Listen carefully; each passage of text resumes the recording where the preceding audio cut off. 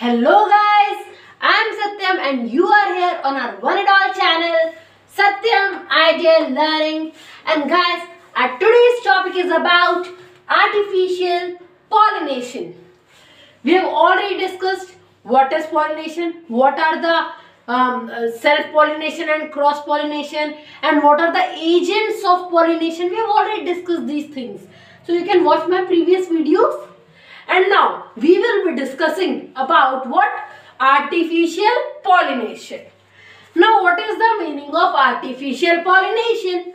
Pollination, as we already know, in pollination is the process in which the pollen grains are transferred from the anther to the stigma. Okay, this is very much clear. Now, artificial pollination means pollination is occurring by artificial means. By artificial means, we are making a plant to do pollination so that it can, the variety which will be formed after that can be better. Okay, if I give you an example, like for an example, if there is a plant which is a disease resistant from a certain disease, it is resistant from a certain disease. Okay, so if a plant is there which is resistant to a certain disease, but the yield is very low, the yield is not high. Okay, so the plant does not yield high. Okay, so if we take an example that like a plant which is disease resistant to a certain disease and it doesn't produce very high yield, then what will happen? Then what we will do? We will make the disease resistant quality, the disease resistant character will combine this disease resistant character to the high yielding character.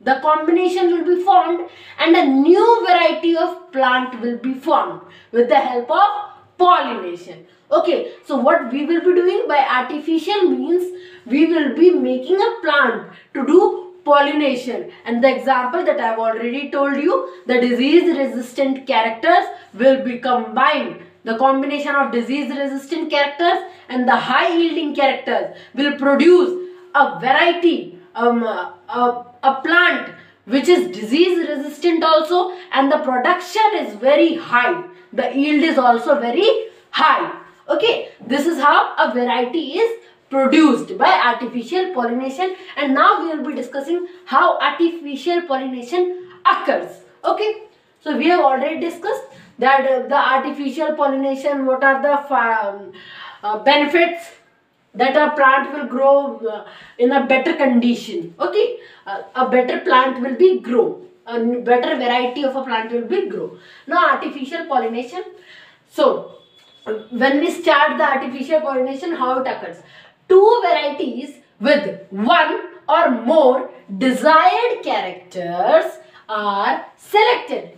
We will take two varieties of plant. Okay, and we have to make sure that they should have one or more desired characters that we want. Okay, so they should have one or more desired characters. Okay, they must belong to the same species. Guys, this is the most important thing, that they must belong to the same species. The two variety of the plant should belong to the same species and they should have one or more desired characters. Now, the stamen of the flowers of one variety, like this is one variety and this is second variety. Okay, so this is the second and this is the first. Now what will we be doing? If my first variety has the male reproductive system as well as the female reproductive system, so what I will do? The the stamen of flowers of one variety. These are my two plants. This has also stamen and gynoecium and androecium it has also, and it has also. Now what I will do, from the second one I will cut the stamen before it matures. I will what do? I will cut the stamen before it matures. The stamen of flowers of one variety. First ले लो या फिर second ले लो, किसी एक का स्टेमन cut कर देना. Okay, so you have to cut the stamen of one of the variety. Okay, so the stamen of flowers of one variety are removed before anther matures. This thing you have to remember. Before the anther mature, you have to cut it. And then gynoecium is covered with a bag. And then it has no stamen. The one of the variety will have no stamen. Then there will be only gynoecium. And then we will cover the gynoecium with a bag. Okay. So example I have already given you. So if you take a two variety of plant, and from one of the variety you have to cut the stamen before the anther matures, and then gynoecium will be left, and then you have to cover the gynoecium with a bag. Why we have to cover? To prevent natural pollination, so that natural pollination cannot occur. To prevent natural pollination, we have to cover the gynoecium with a bag. So pollen grains from the second variety. Now this is my first variety and this is the second variety. I have removed the stamen before the anther matures, and I have covered the gynoecium with the bag. Now, so that no pollination can occur. Now what I will do, see, pollen grains from the second variety. From the second variety, I will take the pollen grains. Okay, I will take the pollen grains from the second variety. Okay, from the anther, and collected. Okay, so pollen grains from the second variety are collected and brushed onto stigma of the first variety. Now this is my first variety. I will open the poly bag and I will brush the anther, brush the pollen grains upon the stigma. Okay, so I will brush the pollen grains upon the stigma of the plant that I have already covered it out with the bag. Okay, so I will open it and then I will take pollen grains and I will brush upon the stigma. And now what I will do, see, pollen grains from the second variety are collected and brushed onto stigma of the first variety. The flowers of first variety are again covered by bag.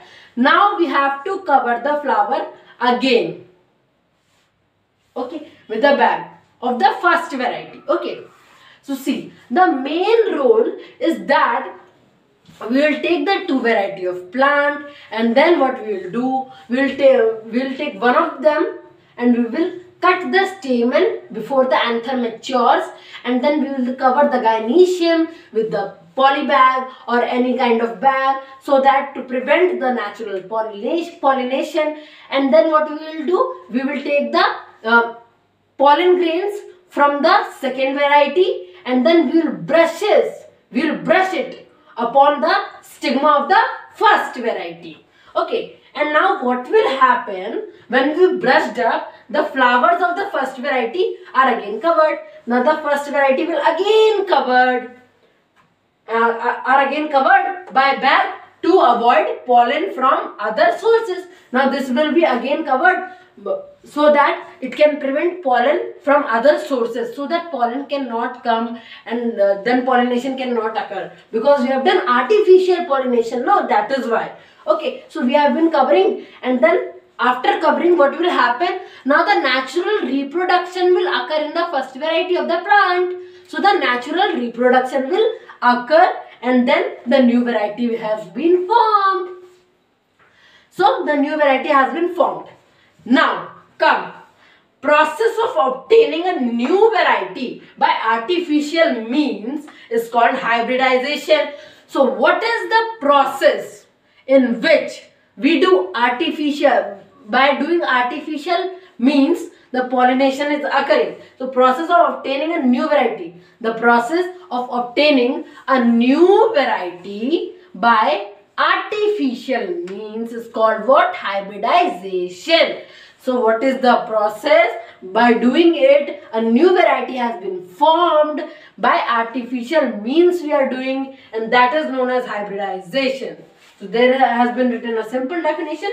Process of obtaining a new variety by artificial means is called hybridization, and the new variety of the plant is called what? Hybrid. So you have to remember these two things. So hybridization is a process, and hybrid is the new variety which we have been obtained after the artificial pollination has been done. The new variety has been formed. That is known as hybrid, and the process of obtaining a new variety by artificial means is called hybridization. You have to remember this, and the most important is this thing. Artificial means is very important, guys. The process by which we are doing artificial means also, and now the new variety is obtained, that is known as hybridization. That is why I am repeating, so that you can have the clear in your mind. Okay, so the new variety is known as what? Hybrid. And what are the hybrid varieties? Wheat, rice, these are some of the hybrid varieties, examples of the hybrid varieties. So guys, artificial pollination, tell me in the comment section so that I can let me know that how much you have understood from my video. Okay, so thank you guys, and bye bye. We will meet in the next time very soon.